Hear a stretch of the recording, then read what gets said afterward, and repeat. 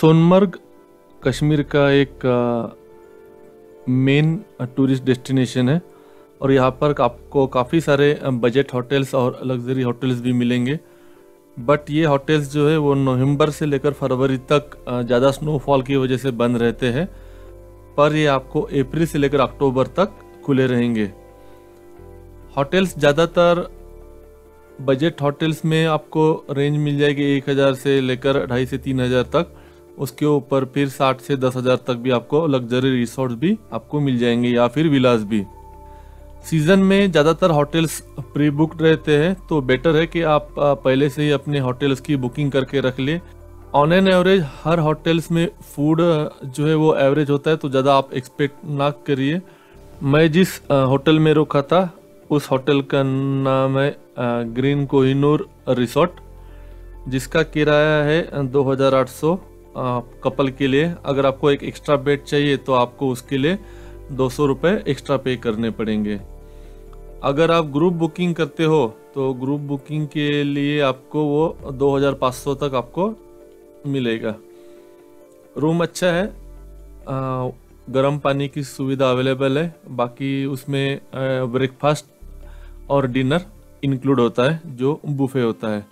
मैं ठहरा था रूम नंबर 201 में। सर्विस तो ठीक ठाक है होटल की, बट खाना एवरेज था।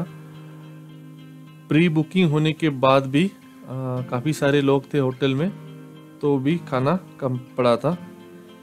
उसका नंबर होटल का मैंने लिंक के डिस्क्रिप्शन में दिया है। ये है बेड, ये है टीवी।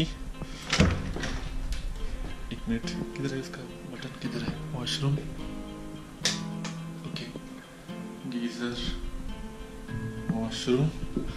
ये है व्यू। Tang Tang.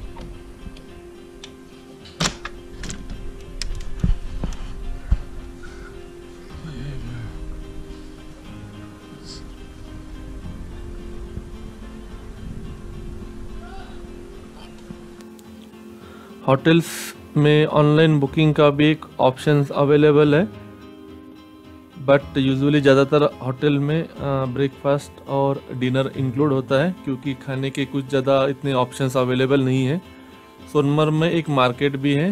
ये मेरे लेह लद्दाख सीरीज़ का एक वीडियो है। इसके आगे मैं आगे की जर्नी जो है, जिसमें सोनमर्ग के वीडियो, लेह लद्दाख के वीडियोज़ आपके लिए पोस्ट करूंगा और काफ़ी इंपॉर्टेंट जानकारी और मेरे एक्सपीरियंसेस भी शेयर करूंगा।